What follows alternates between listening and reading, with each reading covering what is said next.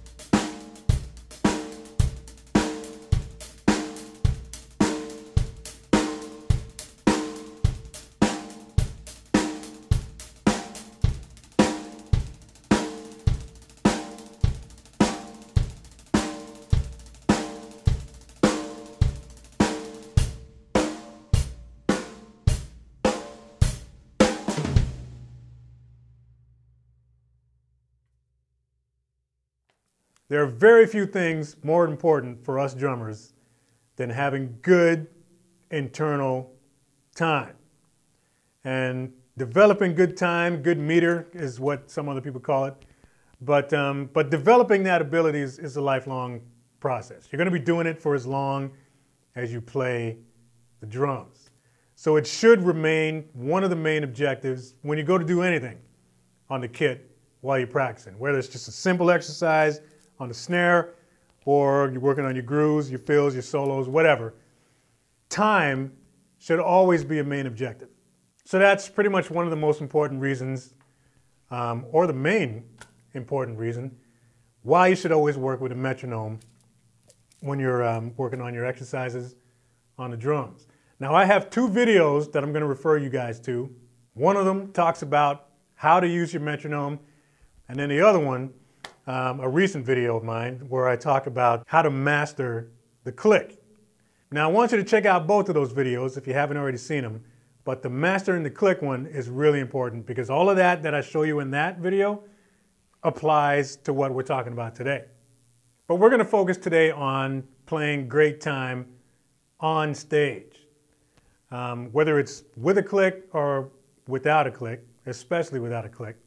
And I'm just going to give you some tips, things that you can keep in mind that you can do, and actually one physical thing that you can do on the drums that'll help you play with better time on stage. All right, so you're on stage, it's go time. Here are 3 tips that are going to help you play with better time on stage. First thing you need to do is establish the tempo. So whether you're counting it off yourself or, if everybody's on ears, whatever, even if that's the case, you still need to establish the tempo. If not for the rest of the band, do it for yourself. Once the tempo has been established, you got to anchor yourself to it. all right? Once those stakes are in the ground, right, now you're in a position where you can start moving around it. Now, if you're not actually counting the song off yourself, if the singer's doing it or somebody else in the band or whatever, you got to find it. Find the tempo on the stage. Look around and see who's doing what. If you see a foot tapping, if your singer is tapping his or her foot, all you need is like 3 or 4 taps and that tempo is established. Lock onto that and keep it. Or you can listen out for another instrument. Maybe it's a piano lick, maybe it's a guitar riff or something. Somebody is going to be subdividing something. It could even be a vocal line, whatever. Whatever you got on stage that you can latch on to help you establish some sort of a tempo, find it, lock onto it, and anchor it. Number 2, once that tempo has been established and you've anchored onto it, turn on your grid. The grid is that conveyor belt of subdivisions that's going to keep moving as soon as the tune starts.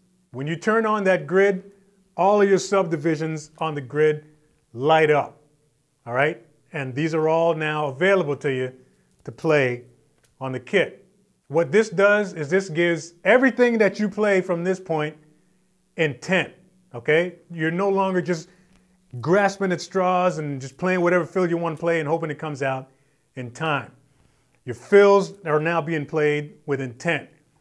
It's no longer just a cool fill, it's a 16th note fill, or maybe it's a triplet fill, or whatever. But the point of it is, you're now aware of the values of the notes that you're playing on the kit. So now that your quarter notes have been anchored, right? Stakes are in the ground. When you go to play a 16th note triplet or a 32nd note fill or whatever, your grid is turned on. So those notes are going to fall somewhere on that grid, and it's going to help to keep it in time. And this, of course, brings us to number 3, play on the grid. All right? Once that thing is turned on, the grid becomes your playground. It's your template. It's the thing that you play on top of that you start, strategically placing all your notes in. This is ultimately what keeps you in good time, because once your quarter note has been anchored and you know what all the subdivisions are, it's just a matter of you starting to bring them out. Great timing has nothing to do with how well you can follow a metronome. It's got everything to do with how you can lead from in here. And this is something that you really need to work on a regular basis. So this is why, that video that I was talking about before, about just being able to master the click, that simple little exercise of playing through all of your subdivisions against the pulse, super important. It's one of the most important exercises that you'll ever do on a regular basis. Now, one last cool little tip that I can give you to help you with your timing on the stage is to get into the habit of establishing a lead hand. Now, when we go to work on our hands on a practice pad or whatever, we're obviously trying to keep everything nice and even so that one hand is as strong as the other one.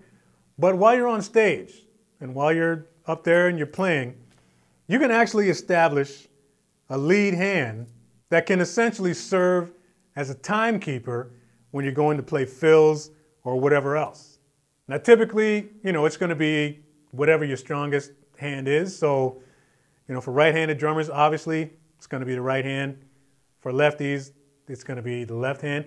But it doesn't always have to stay that hand. You can sometimes lead with the right or lead with the left, depending on what you're playing. But when you're playing fills and you're sort of, dividing the workload between the left hand and the right hand, you can actually assign one as kind of the timekeeper to just sort of help keep everything nice and level.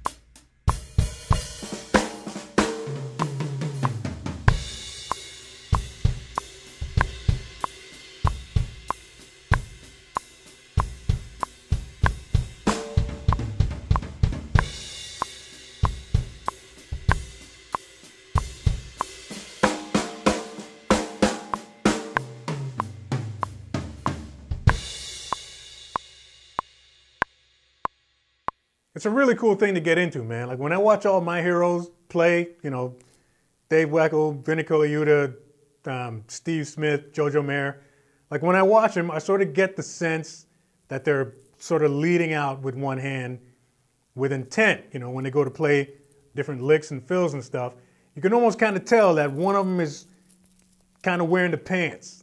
But yeah, you'd be surprised, man, at how that little mental shift can make such a big difference in how you play your fills.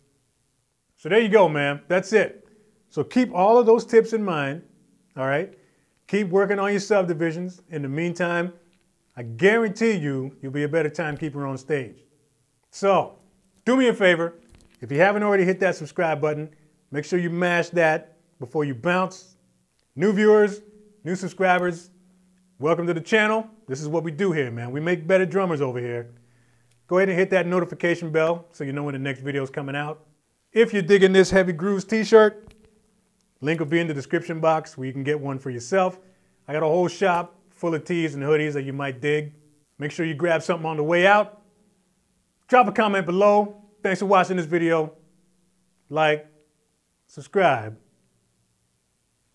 See you next video.